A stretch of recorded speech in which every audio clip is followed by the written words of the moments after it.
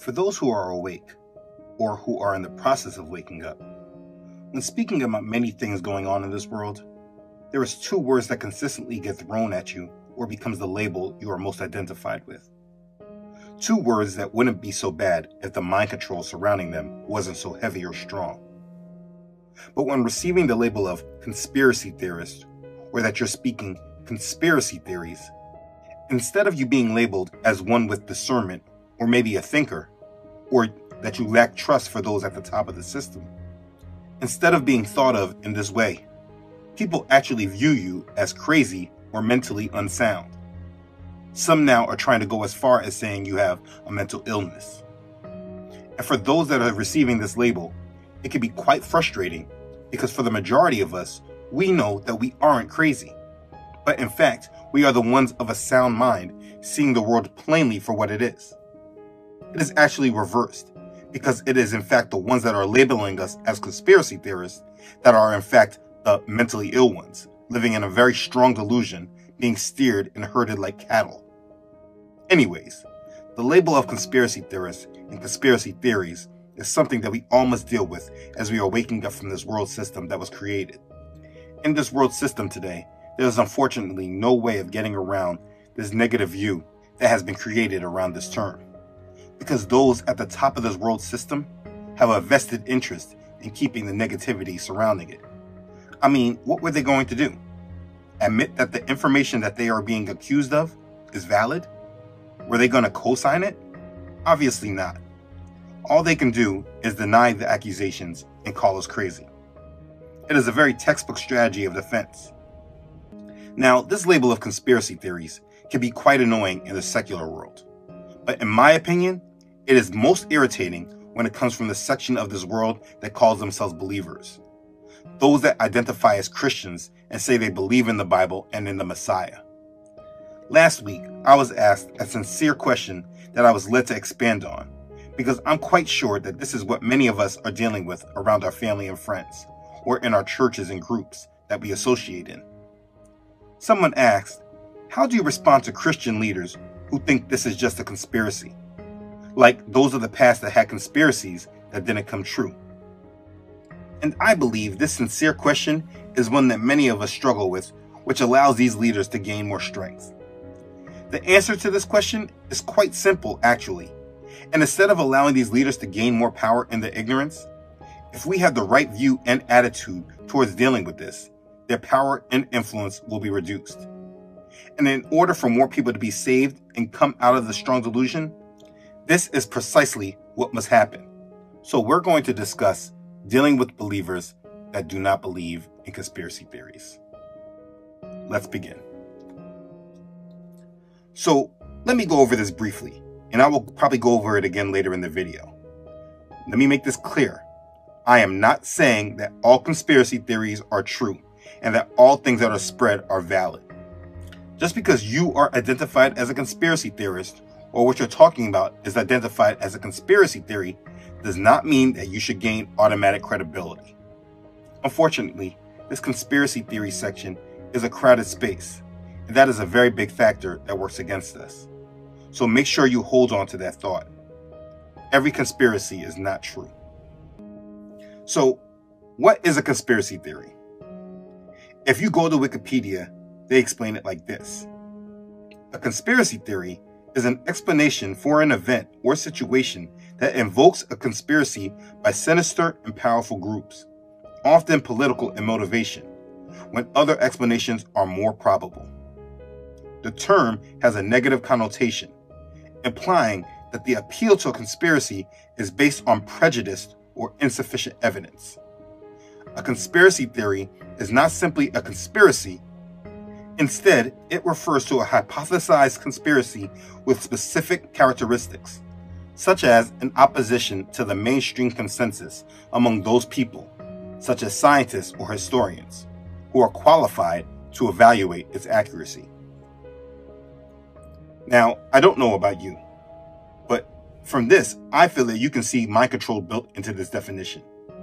It is highly opinionated, very much subjective, when it should just be presenting a definition without opinion, and it should be objective, just presenting facts. Now, if later on in the explanation it gave a history of what surrounds the topic, then possibly it wouldn't be considered opinionated or subjective, which is simply presenting information based on or influenced by personal feelings, taste, or opinions. But they immediately went into basically say that conspiracy theories are false, like they didn't have to add this in, when other explanations are more probable. That the appeal to a conspiracy is based on prejudice and insufficient evidence. So basically, if anyone who goes to research what a conspiracy theory is and trusts in Wikipedia, which you shouldn't, they will already have a feeling of distrust and unbelief. Now, if you go to an actual dictionary like Merriam-Webster, it simply defines a conspiracy theory as a theory that explains an event or set of circumstances as the result of a secret plot by usually powerful conspirators. And that's really all it is. It's that simple. Events or a set of circumstances that has happened because of a secret plot by powerful conspirators. And for people to think that this is something that could be so far-fetched really shows the level of mind control that has been placed on them. The truth is that the term conspiracy theory has only had a negative connotation and view surrounding it for only a few decades. The change in the belief surrounding the term comes from a mind-controlling campaign that some claim originated from the CIA. This label of conspiracy theory, with a negative view surrounding it, originated in 1967 to disqualify those who questioned the official version of John F. Kennedy's assassination, and they doubted that his killer, Lee Harvey Oswald, had acted alone. It's said that the CIA intentionally created its negative connotations and so turned the label into a tool of political propaganda. It was only in the 1980s that the term conspiracy theory began to really have the negative connotations we associate it with today. And since this time, the media and political leaders, business leaders, even our entertainment has made it a view that those who hold conspiracy theories are false and many times crazy. That there is some sort of mental illness that they have and they do not live in reality. I remember the movie Conspiracy Theory with Mel Gibson and Julia Roberts. They made Mel Gibson out to be an unstable crazy man, even though in the end he was right. The point that I'm getting at is that the negative view that people have of conspiracy theories are here today because of the mind control that has been done to the masses to make people believe that when people think like this, they are crazy and they should not be listened to or entertained. And so when a view is told that tries to explain that powerful people are in control and have manipulated and set certain events in action, the mind-controlled puppets of this world instantly turn off their brains and go into a mental shutdown because they have been trained to do so very subtly but intentionally. Just think about it. Why is it that people are so quick to disbelieve that there are powerful people in this world that hold enough power to manipulate events? Why is this so hard to believe? I mean, we believe it when the news media wants to create their stories and tells us who to blame things for. But when it comes to views that are outside of the mainstream consensus, it is something that 98% of people want to ignore and or reject. Why is that? I mean, our movies show this constantly. Think of all the Bond movies with all the powerful villains with secret plots. Think of the Jason Bourne movies with the government agencies working around the world with secret plots. Even our cartoons show us this. I mean, what did Pinky and the Brain do every day? Chief, mate, what do you want to do tonight? The same thing we do every night, Pinky. Try to take over the world. I mean, just look at the politics of our world. To this day, there is a constant blaming of the rich for everything. But if you go deeper than where the media has let you go, then you are a conspiracy theorist.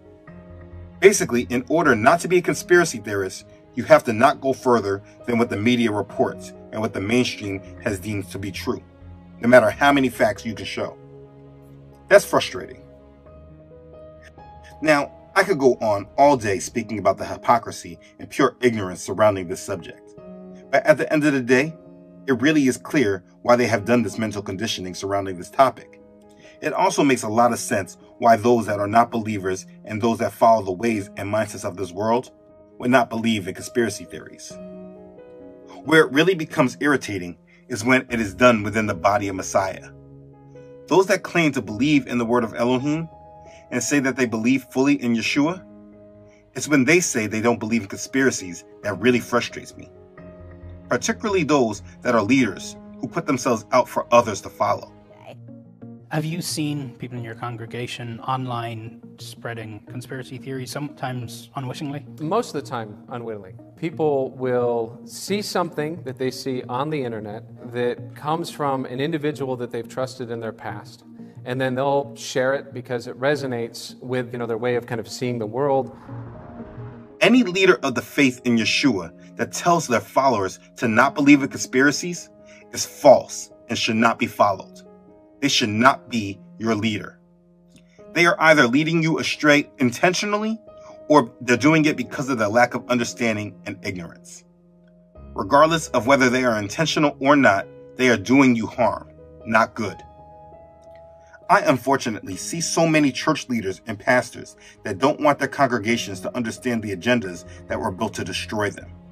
There's not enough standing up to our true enemies. There are too many leaders in the faith today that lead their flocks right into their enemies' hands, all because they are not warning them of the dangers, and in fact doing the opposite and telling them there is nothing to see or think about. If the majority of the church leaders are engaging and promoting this type of thought, what exactly do you think happens with those that are following them?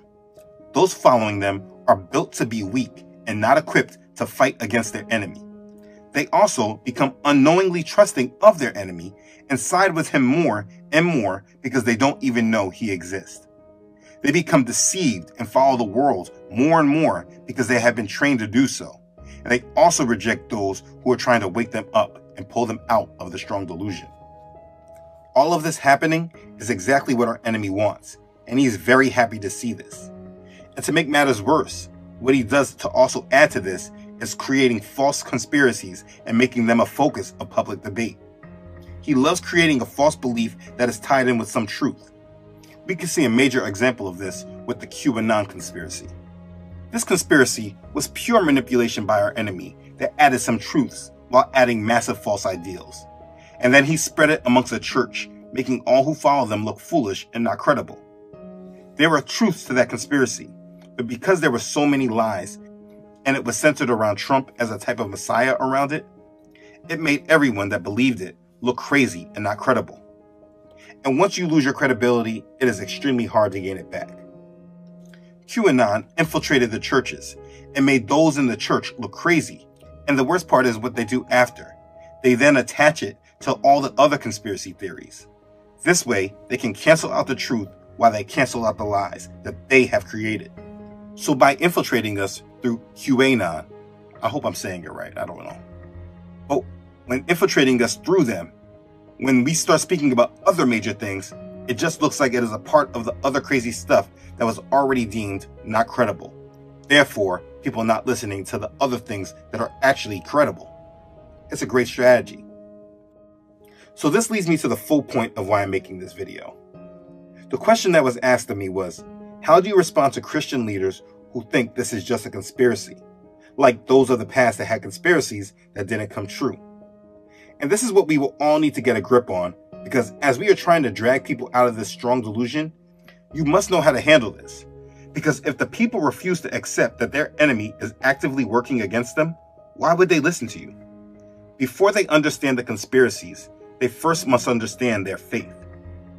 You see, the reason that they don't believe you is because they don't fully understand their faith.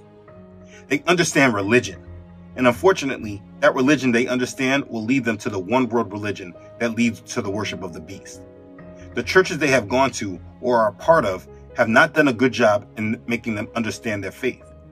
They tell a very one-sided story that does not leave them well equipped to handle the world as a believer. If your leaders do not understand this or teach this, it is no wonder why so many of us are not equipped to handle Satan. So there's a few lessons that need to be understood. Lesson 1. Know your enemy. As a believer, you must understand that your enemy is Satan, who is the god of this world, meaning the one who the majority of this world are bending the knee to. He is against us and seeking to hide us from the gospel and salvation through Yeshua. 2 Corinthians chapter 4 verses 3 and 4 says, "But even if our gospel is veiled, it is veiled to those who are perishing, whose minds the god of this world has blinded, who do not believe, lest the light of the gospel of the glory of Messiah, who is the image of Messiah, should shine on them. We are instructed in 1 Peter chapter 5, verse 8, be sober, be vigilant, because your adversary the devil walks about like a roaring lion, seeking whom he may devour. You see, your pastors, church leaders, leaders in the faith in general, as well as their church period, should never lose sight of this. Satan is the god of this world that many people in this world bow down to. And if you're not sober-minded and diligent in your fight against him, he will devour you. So that's the first lesson you must understand. And if you understand that, you next must understand who is aligned with him and how he is working against you. Lesson number 2. You must understand his power and that people do serve him. One of the things I couldn't understand when I was first waking up is that people actually worship the devil. To me, it didn't really make a lot of sense, and so I couldn't really understand that people actually did this. But it's true. People worship the devil. We just went over that Satan is the god of this world. This is shown throughout the scriptures. So if you do not understand this point, all you need to do is read your Bible from the beginning. We see this from Genesis when he tempted Adam and Eve, all the way until he worked through Judas to betray Yeshua. But in the scriptures, we have also been told of his power and sway that he has over this world. Do you remember in Matthew chapter 4 when Yeshua fasted for 40 days and 40 nights and then was tempted by Satan in the wilderness?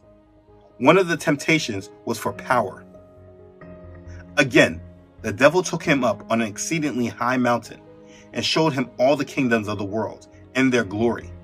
And he said to him, all these things I will give you if you will fall down and worship me. Then Yeshua said to him, away with you, Satan, for it is written, you shall worship Yahuwah, your Elohim, and him only you shall serve. Then the devil left him, and behold, angels came and ministered to him. That's Matthew chapter 4, verses 8 through 11. You see, the devil tempted him with all the kingdoms of the world and their glory if Yeshua fell down and worshipped him. He has control of the kingdoms of the earth, and they all follow him, which is confirmed if you just understand history and the history of paganism, and then the rise of the Roman Catholic Church and Islam. If you just understood history, you would recognize that those at the top of the many kingdoms of this world worship Satan, and they received their power from him. Now Yeshua rejected him and rebuked him, which sent him away. But do you think that all men are this strong, and there were not men and families that gave into this temptation? Obviously not. And if you believe otherwise, you are being extremely naive, especially if you call yourself a believer. You must understand that there are families that have fell down and worshiped Satan, and they are indebted to him for the power and control that they yield. So they do his bidding for him. This is a major point that is never connected amongst believers. They only think of what Yeshua does for them personally, but never considers the ones that have knowingly rejected Yeshua and happily work on the opposite side to bring about the goal of Satan. That's how they receive their power. There were many that were given the same power that the devil tried to tempt Yeshua with. I explained this further in the Matrix series part 2. There are powerful families and groups who have pledged their allegiance to Satan to do his will. Every believer should understand this. And if they do not understand this, it's more than likely because they are being manipulated and controlled by the side they don't want to admit exist. Okay, so let's go back to the definition of a conspiracy theory. It is a theory that explains an event or set of circumstances as the result of a secret plot by usually powerful conspirators. And in this explanation, we just covered a big part of their who in this definition. There are believers in our faith that believe that conspiracy theories are ridiculous. But if they understood their faith and who is against them and how he is using others to be against them, the thought of conspiracy theories all being crazy would actually be the actual crazy thought. The powerful conspirators are the same ones who pledge allegiance to Satan. Lesson number 3. You must know of Bible prophecy. This is one of those things that definitely separates the churches today. The majority of the modern day churches love to talk about feel-good messages, telling their congregations how they're going to get that promotion, or come out on top of their haters, how much they love Jesus, and doing a whole bunch of other things. They give a whole bunch of messages that tell people what they want to hear, and that is primarily what we see coming from many pulpits today. But what the majority do not talk about is Bible prophecy. This is a subject that is particularly ignored in the modern day church. Why do you think that is? Well, there are many different reasons, and it's specific to each church. But the easiest diagnosis to make is that the churches are not being led by the Holy Spirit, but by the world. And who is the God of this world? Yeah, we just went over it. Understand, Satan hates the book of Revelation, which is why you do not hear it preached in many churches. Why does Satan hate that book? Because it tells what his fate is, and what the fate is of those who follow him and are blinded by him. Too many people are steered because of Satan's disgust of Bible prophecy, so they don't understand much of it. If you understood Bible prophecies, there is no way that you can write off conspiracy theories. In order for any of those goals of Satan to come about, he is going to have to conspire against his enemies, which is the church. He is going to have to conspire against the world in order for them to accept all his doctrine. In order for Bible prophecy to come true, there must be conspiracies happening behind the scenes. I have made a video recently that discusses Bible prophecy. So if it is you that does not understand Bible prophecy, that video is a good start for you to start your studies of what is prophesied to come. I mean, do we think that the enemy is just sitting quietly somewhere being nice? I mean, we already know that's not true, according to the scripture we just read in 1 Peter chapter 3. Any Christian leader that writes off things as pointless conspiracies should not be a Christian leader. If they are true leaders in the faith, they should be expecting the words of Messiah to be fulfilled. And therefore, they should understand the other side would have to have conspiracies in order for the prophecies to be fulfilled. Every believer in Messiah should be expecting conspiracies. So to automatically write things off as just a pointless, unfounded conspiracy is wrong and irresponsible. And either your church leader is working for the enemy or they are deceived by him. But either way, you should not be following them or being led by them. And this is an action that you need to rectify now. Do not be led by those who ignore Satan, because more than likely they will lead you straight to him. The scripture never said to ignore Satan and he will flee from you. It says to be sober, to be vigilant, and to resist him. Everyone who takes the approach of ignorance is leading you falsely to slaughter by your enemy. And I can say that with absolute assurance, because what did the scripture say would happen if you're not sober, diligent, and resist him? Yes, it said our adversary the devil will devour us. Revelation chapter 12 verse 9 tells us, "So the great dragon was cast out, that serpent of old, called the devil and Satan, who deceives the whole world. He was cast to earth, and his angels were cast out with him." Satan deceives the whole world. Our only answer and defense against him is Yeshua, to follow his commands, to be led by his Holy Spirit, and to live through the word of Elohim. Any believer that has been writing off important subjects because they believe it is pointless conspiracy needs to do some deep reflection of their thought life and where these thoughts are coming from. Now, the common concern is probably what the next part of the question was, and that is rejection because of other conspiracy theories that were never proved to be true, or like what many others try to say, that many others believe that we were in the end times and that Bible prophecy was about to happen, but because it never did, this is a good reason to reject those who speak of it now. You hear too much talk like this today. The first thought that needs to be held on to is that those people that say that they are believers, but then talk like this, should never be your leader or even given an opportunity for their views to take any root of validity in your mind. They talk as the world does, so just because they call themselves a believer does not actually make it so. We cannot go through every false prophet and every false claim and make sense of them all. I mean, if we had all the time, we could easily pinpoint the areas in which many of the claims that were made were false. But in the end, we were told that in the last days, false prophets will be in the abundance. For the time will come when they will not endure sound doctrine, but according to their own desires, because they have itching ears, they will heap up for themselves teachers. 2 Timothy chapter 4, verse 3. Beloved, do not believe every spirit, but test the spirits, whether they are of Elohim, because many false prophets have gone out into the world. 1 John chapter 4, verse 1. For false messiahs and false prophets will rise and show great signs and wonders to deceive, if possible, even the elect. Matthew chapter 24, verse 24. I mean, I can keep going on and on with this. So for a believer, especially a leader, to use this as their reasoning only shows their lack of faith and adherence to the word. All the false examples they want to use are actually confirmation of the scriptures and the prophecies. That's not a reason to not listen to everything you're hearing. You should stop being led by people that don't exhibit biblical faith. Stop following people that love the world so much that they don't want to let go of the world that they have created for themselves. They are holding on to it for selfish reasons, while in the process keeping you from our Messiah and being ready for him. And this cannot be tolerated. Now listen, like I said earlier, do not believe all conspiracy theories. There is a great deal of them that are just about distractions and smoke and mirrors, things to keep you occupied and distracted. Just like when I was mentioning QAnon.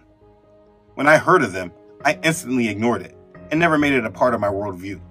When you see the world paying so much attention to this kind of things in the media, more than likely it is false and a distraction. That doesn't mean that there isn't truth involved. It just means that there isn't any power backed by the Holy Spirit in your defense of it. It means it is a distraction and will not help you be guarded from your enemy. There are differences in conspiracies. In understanding the validity of the conspiracy, you should always consider its correlation to Bible prophecy and the Word, period. This is what you must do in the beginning to understand your enemy better.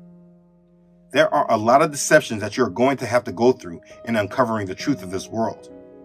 In order to do this and not be distracted or carried off, you need like a fact checker or a source that can keep you on track. There is no better source than the Bible. Let it be your reference book when you want to understand what is happening in the world in darkness. Now please understand that these people are moving in darkness. There is no way for us to know for certain all the inner workings and what they are doing in the dark and secret. Our job is not to know everything, but we can understand why things are happening and what the purpose of the conspiracy is. As you learn your enemy better, you begin to get better equipped in recognizing when things are happening intentionally by them or they are just mistakes. Your job is not to live in conspiracy theories, so get that straight. Your job is not to focus on all the evil that they are doing and conspiring. Your job is to simply not be led by the conspirators and not let your heart be moved or steered by their actions. And this is why we pay attention and do not ignore conspiracies. If you are someone who has been rejecting conspiracies, it's time that you move away from that point of view. I'm not telling you to turn into a nutcase and speak ridiculous thoughts. But if you believe that it is ridiculous to believe that there are powerful families who worship Satan and want him to be worshipped by all, and are working to achieve that goal within all facets of our society, and they also want the rest of the world forgetting and neglecting our true Savior, Yeshua the Messiah, if you actually think that this is a far-fetched conspiracy theory, you need to go seek our Father in prayer and consult with him more and read his word. That understanding should be a baseline foundation. It's not a special thought. Now, if you are one that has been debating with people that think like this, then you must stop doing so and give it to Father, because their lack of belief in conspiracies is deeper than what they are letting on. You are in fact dealing with a person who has a lack of belief in the word and an attachment to this world that is steering them to the enemy. Stop talking about conspiracies and go back to the basics. Watch this video with them and maybe go through their understanding of the enemy. This is really the biggest diagnosis of the problem in our faith. People don't recognize the enemy enough and do not understand his tactics and his ways. It's the complete opposite of the Apostle Paul and what he wrote in 2 Corinthians chapter 2, verse 11. He said, "Lest Satan should take advantage of us, for we are not ignorant of his devices." When we are ignorant of Satan and his devices, he will take advantage of us, and this cannot be. So we must gain knowledge and understanding, because like Hosea chapter 4, verse 6 says, "My people are destroyed for lack of knowledge." We must understand our enemy, his goals, and who he works through in this grand system of this world. If you call yourself a believer and are not expecting conspiracies, you are not in tune enough with biblical realities, and you need a reality check that comes through the Holy Spirit. The point I am making is that this talk of rejecting conspiracies is ridiculous and has no place in a believer's stance. We, of course, shouldn't be believing everything we hear, and all conspiracies do not lead us into truth or anywhere we need to be. We don't live in conspiracy, but we should not be led astray by them when they are carried out. We must know how to divide truth and lies. This isn't about being a conspiracy theorist. That's just a label this world wants to place on you. It's more about being a believer who is staying ready for our Messiah. So you are in a classic battle in rejecting the ways and mindsets of this world. You cannot do this effectively if you have an unhealthy love of this world. If you're a believer, this world is against you. It does not want you with Messiah, but actually living against him, and it will do whatever it can to get you off track. You must decide today to live in truth and be led by our Father and not by this world. Just because the world calls you crazy doesn't mean you are. And today, if the world is actually calling you crazy, I'd wear that label like a badge of honor, because it seems that they are actually the ones that are crazy, completely mad. Anyways, what I'm saying to you is, live your life in truth, and then learn the lies and reject them. Be a believer and carry out the purpose that you were created for. Be sober. Be vigilant. Because our adversary, the devil, walks about like a roaring lion, seeking whom he may devour. Do not let it be you. Be blessed.